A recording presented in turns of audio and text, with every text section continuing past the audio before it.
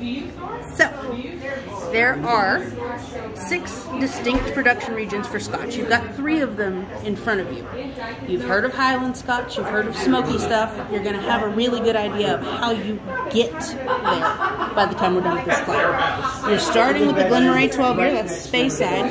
Speyside is a kind of Highland. Highlands are not smoky because of the way they malt the barley. They use timber to do that. And as a result, you wind up with something that has a lot of really neat stone fruit and honey and heather kind of flavors. The Speyside scotches in particular are very delicate, so I would recommend you start your flight there. And then you move across the country and to the western coast with the Isle of Jura, right?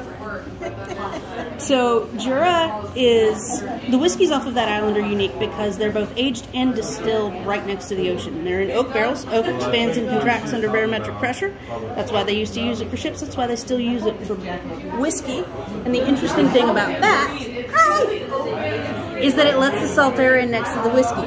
So you have something in that glass that is not unlike lightly smoked salted caramel, which is super unique. It's also finished out in bourbon casks, so there's a little bit of a caramel tinge to it, which is really neat. Now, the Ardbeg is a campfire in the best of possible ways. When people talk about smoky scotches, that's what they mean. Definitely sample that one last.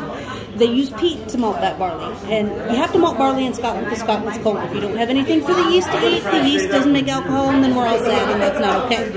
So what they do is they get the barley damp, they put it on a floor, spread out in a thin layer, they put a heat source underneath it, they bring it almost to the point of sprouting, and that's the malting process. That triples the sugar content, and it gives the yeast something to eat. Now, if you use timber, you get something like the Glenmorangie.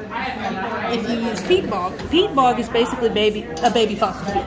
If you shoved it under a continental shelf, it would turn into coal or oil and left it.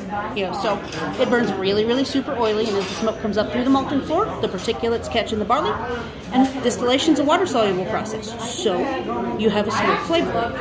If the smoke is initially too much, put a couple drops of water in there. That'll pull the particulates, the smoky particulates, to the top. You can get them in one go. Take another drink of water, and then there's some really neat herbal things underneath.